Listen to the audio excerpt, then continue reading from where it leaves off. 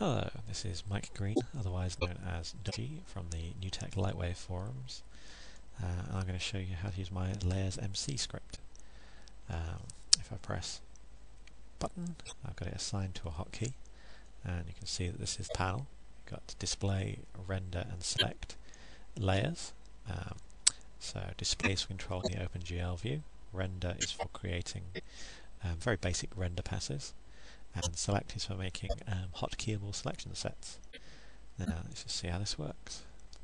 Let me select a couple of balls and then add those to a layer. You see it's two items added to layer display 1. Select a couple of lights, say, and add those to a layer. We'll just select a box.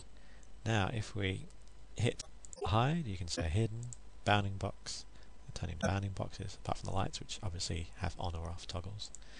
Vertices, faces, shaded, and textured, but these don't have any textures on. And it tells you what state they're in the layer list, and that's the layer name, so that's display 1. You have 4 buttons down here, which are objects, bones, lights, and cameras. So if you've got a layer selected, you can hit that, and it will select the items in that layer, or the lights in that layer, say. If you click lock, it'll lock that layer, and so if you try to select items within that layer, it won't allow you to. You can toggle it unlocked. Down here you've got a little bit of a help menu, just to show you, just to tell you what's what. Down here you've got add to layer and remove from layer. And then here you've got a layer menu. So let's just have a quick look at that. Create new layer, rename layer, view contents of layer. So if you bring that up, you can see and click on the items in your layer, and you can remove those items from your layer.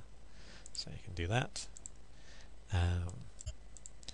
You've got find layer of selected item. So if you select a ball, it'll tell you which layer that item's in. You've got choose instance name. Because you can have multiple panels in layout, you can give each one a different instance name. And edit item selection hotkeys. This is quite fun. You can choose different hotkeys to be assigned to particular layers, and it has to be item types because you can't select more than one item type in layout. So just assign that, and we'll assign that to the lights. And now if I have the layer panel selected and press Shift A, it brings up, it selects the balls. If I press Shift B, it selects the lights. Very handy. If you've got more than, you can also clear layer items from scene, which is very dangerous. You can delete selected layers, so you can just remove those from your layer lists.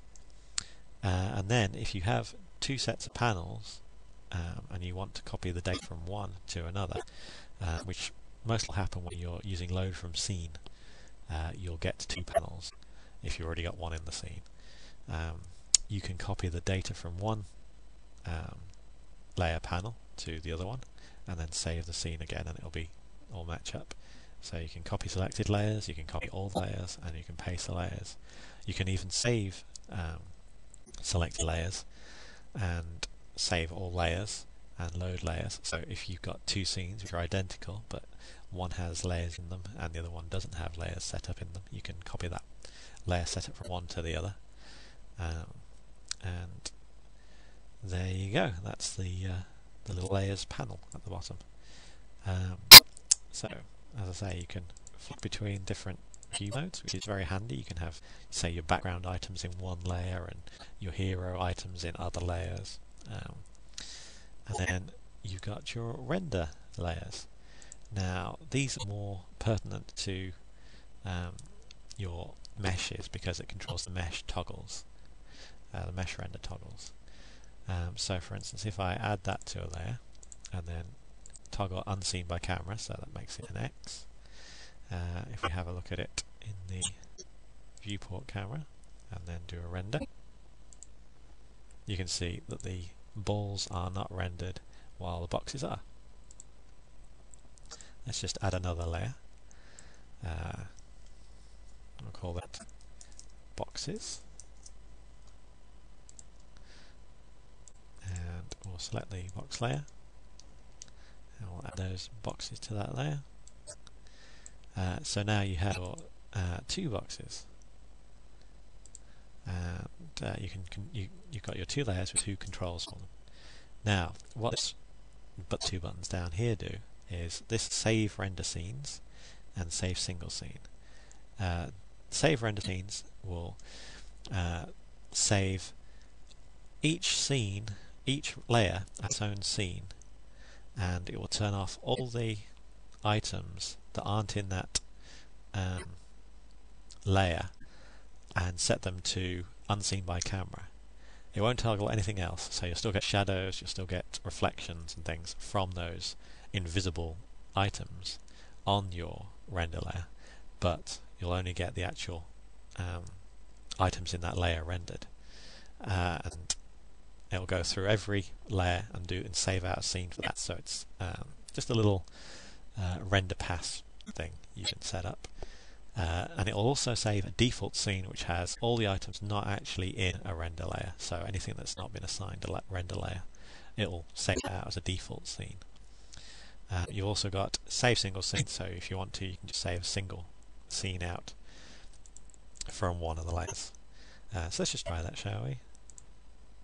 And it's gone save render scene. So if we just save this scene, then load in scene. If we go to layer, which is where it saves them in a sub directory of the scenes directory, you hear test1 boxes, test1 default, test1 render. So that's the one with everything else in it. We've assigned all items to boxes and render though, so if we just load this up and then bring up the panel for the balls, so render here, you can see this has got all its toggles on. It's got unseen by camera not on, so you can see it. And if we click this one, you can see it's got unseen by camera set for it. So that gives you your basic render layer setup. If I bring that up again, you can see it's got the render layers in here as well. Let's just load the original scene. So you can set those layers to be rendered on your render farm, and it will give you a very basic render layer path. So there you go. Select, obviously it's just the same as the other 2 things, except these 2 you can only have an item belonging to one layer within those layer lists, whereas select you can have an item belonging to as many selection sets as you want to. So you could have your hand as a selection set, or just the finger, and the fingers as a separate selection set. So yeah, if you move an item from one layer to another, or to assign it to another layer, it will move it from that. It won't leave it in the original layer. It'll only exist in one layer. And I think that's about it. I hope you've found this of some use.